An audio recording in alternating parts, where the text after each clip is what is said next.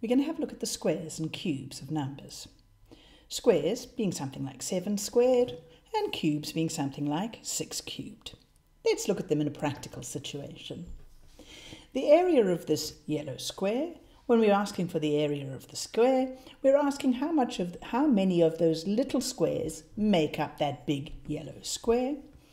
We can see that the square has a side length of 5 units, and so the area of the square will be 5 multiplied by 5, because that'll tell us how many of those little squares are there, and the answer to that is 25.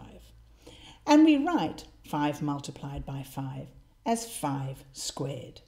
So 5 squared is the area of a square with a side length of 5.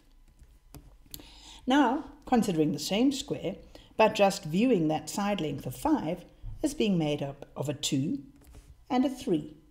Well, what will the area be? We know it's just going to be the side multiplied by the side, so it's going to be 2 plus 3 multiplied by 2 plus 3, which we can write as 2 plus 3 all squared. Now, one of the things we actually want to ask ourselves today is this going to be equal to 2 squared plus 3 squared? Well, let's have a look at what 2 squared looks like. It's that red square, right? The area of that red square with a side length of 2. And 3 squared is the area of this pink square with a side length of 3.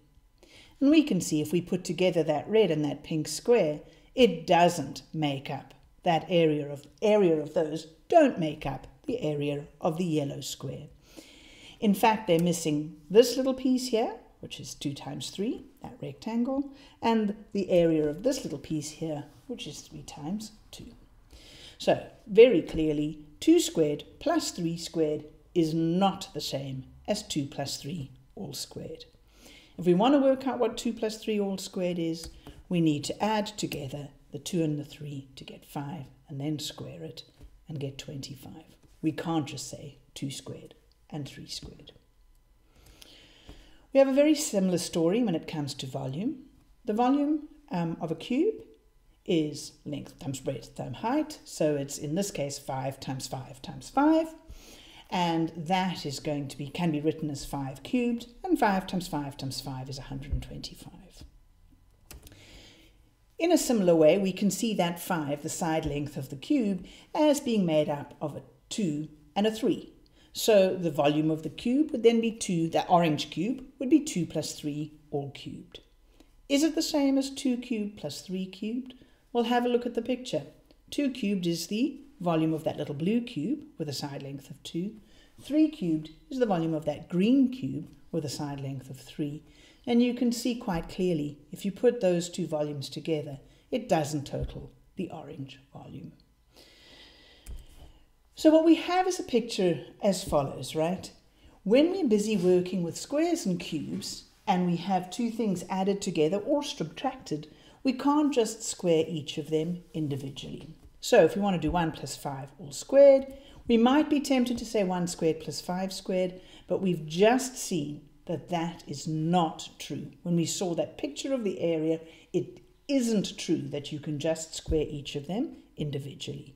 What you have to do is add together the terms in the bracket first, so that you get 1 plus 5 is 6, then you square it and you get the correct answer.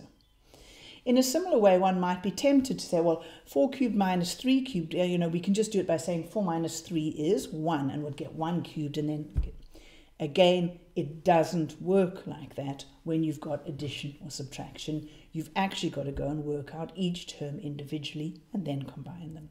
So what you've got to do is say 4 cubed is 64, 3 cubed, 3 times 3 times 3 is 27, 64 minus 27, that gets you to 37, and 37 squared, well, you just have to work out 37 times 37.